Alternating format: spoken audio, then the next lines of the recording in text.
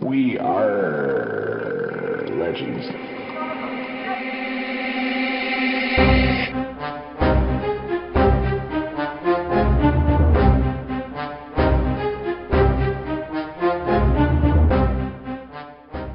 Hey guys, let's take a look at the top 5 most controversial characters of all time.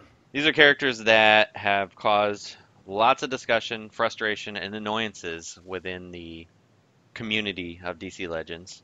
And our number 5 on the list was, we had a couple different ones. I had originally Reverse Flash, which he was a little bit controversial, but I don't think he caused that much of a firestorm. But we decided to change it to Gorilla Grodd, because he was a character that came out and actually was one of the only characters, I'd say, that got a buff shortly after his release due to community outcry.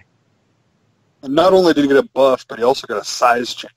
Yeah, which was definitely needed because he was a yeah, tiny Gorilla Grodd. And for those of you that but like that's the only character that ever has had like a distinguishing change like that. Yeah, and I think that no one's ever even considered altering a character like that until him.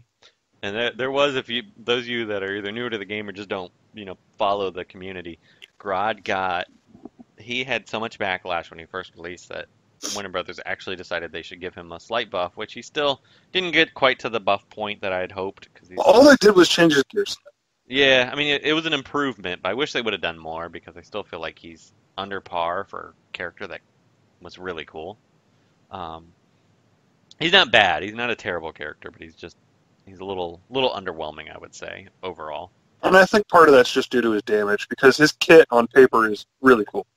Well, and that right now too, Wonder Girl just. Well, that's the other problem. He does those kind of buffs, and he's energy, so that's dangerous right now.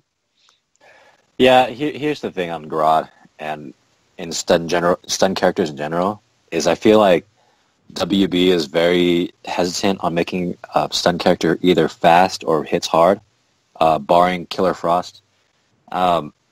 But yet they're willing to release a toon who can self-cleanse a stun, self-cleanse the team, turn meter up, free AoE attacks, and a basic that doesn't miss.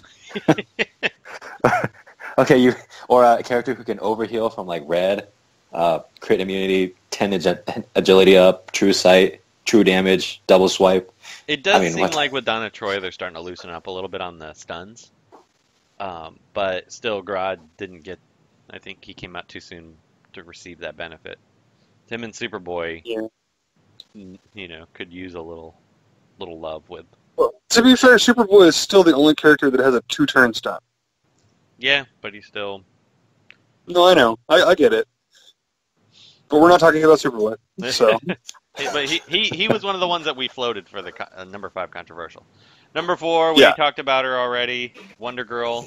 She's very controversial, still is. There's screams for nerf. There's screams for people that don't believe in nerfs ever. Screams for that she's fine the way she is because they want to use her as a crutch character. She is definitely, without question, whether you're on the pro nerf or not pro nerf, she's one of the, probably the strongest character in the game at the moment. So obviously she's been very controversial. We won't go into her much because we've talked her to death through many episodes and this one already. I scream, you scream, we all scream for nerfs. Hopefully next month we see some kind of answer like a la Red Hood and she slows down a little bit. That would be fantastic.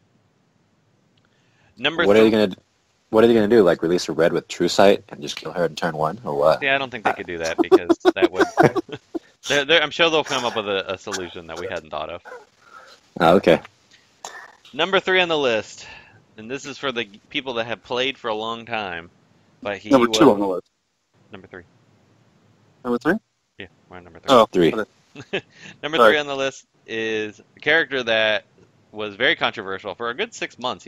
There was a good argument to be made that he could be number 1, and I think me and Slowbeast talked about that a little bit. But number 3 would be Castaway Green Arrow. The controversial character was Castaway Green Arrow. He dominated the meta for almost 6 months to a year.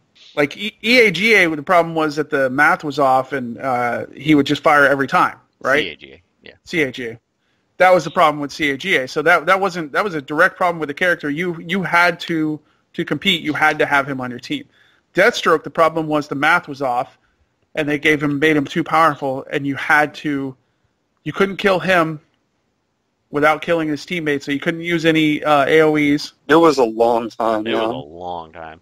And it was mainly because his passive attack that could attack twice and also remove buffs when it attacked twice procced 2 times every turn. I mean, just in between every single turn. So basically you had 2 attacks from a basic from a character in between every turn of a character. And yeah, it was gross. And a lot of times your matches were entirely dependent on if you win or lose, as if his 50% turn meter procced or not. This was before we had taunters and that were effective, so everybody got attacked. You couldn't even, Mystic characters didn't exist at this time. I mean, nobody used Mystic characters because you couldn't. They would instantly die to him. Yeah. I never. Him and his brother. I think that character made me more angry than any other character in the game, and honestly, I was really tempted to put him as number 1 just because of that. Because I would scream at him to stop shooting all the time. Yeah, Castaway was the original controversial character. Everyone wanted him nerfed, right? We just wanted him fixed. Yeah, because he was proccing more. There than was a lot of problems. Yeah, and once he was fixed to where his proc rate was what it said it was on paper, then now he's still a strong character. He's just not ungodly OP. Not broken. Yeah. Which He now, was bonkers. now you kind of almost want his thing to proc a little more just to deal with the Mystics, but get rid of those buffs. Right.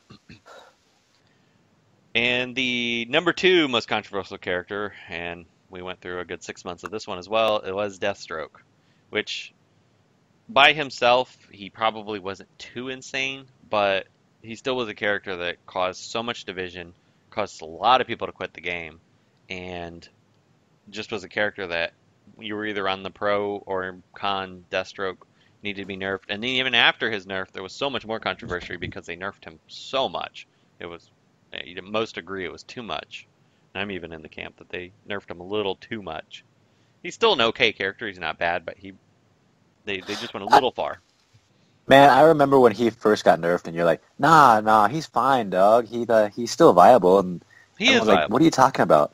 He totally is viable. He is viable. He just his turn. I think his buff should last 1 more turn, 3 turns, and I think it'd be perfect. Well, the problem is his base damage is just so low. Yeah. If his base damage was a little bit higher, 2 turns would be fine. Yeah, exactly. So Yeah, 'cause it's one or the other. Give us one of Just- those 2 things and he'd be fine. Yeah, Jess and Constantine do just fine with that. Deathstroke, he's just kind of underwhelming right now. Well, the difference is they're both strikers.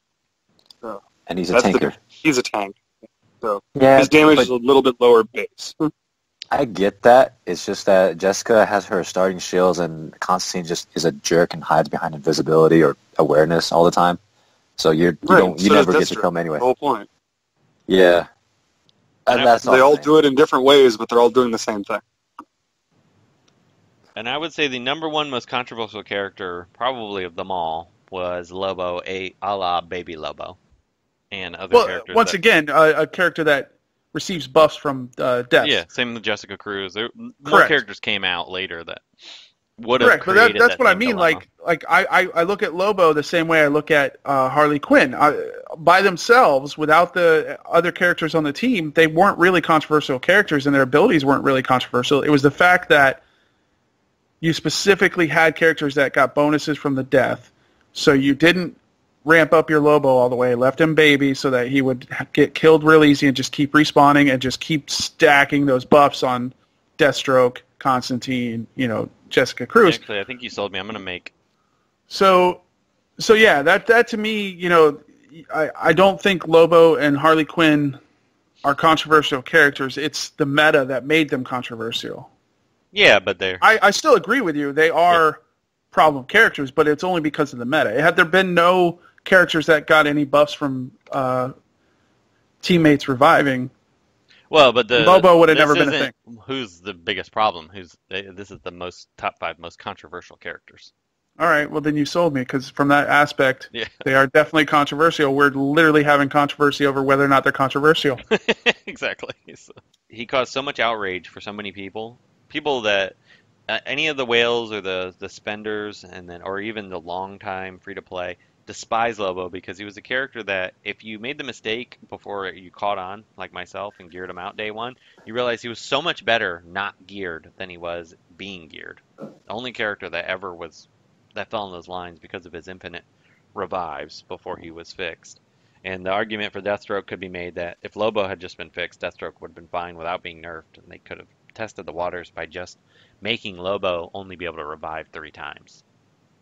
But him being ungeared, there's still an argument to be made that he's still better not being geared than geared in some cases, just for Constantine teams or Jessica Cruz led teams today. And I still like him when he's geared up. He's such a super tank.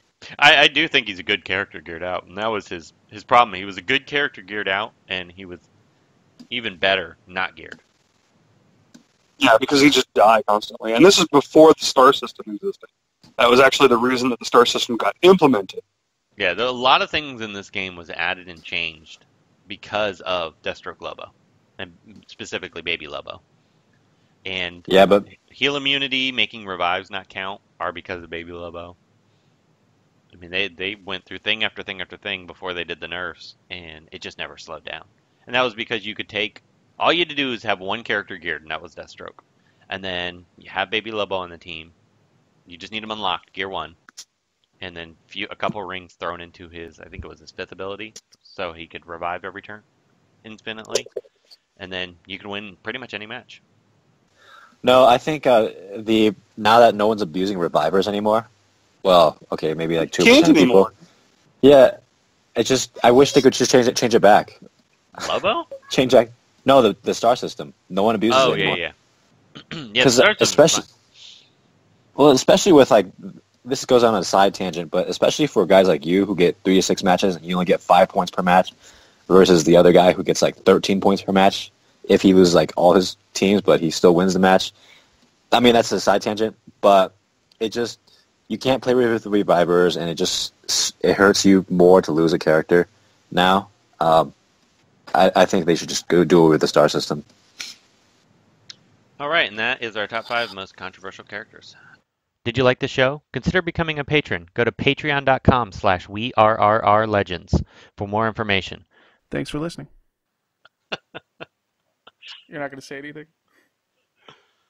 We are legends.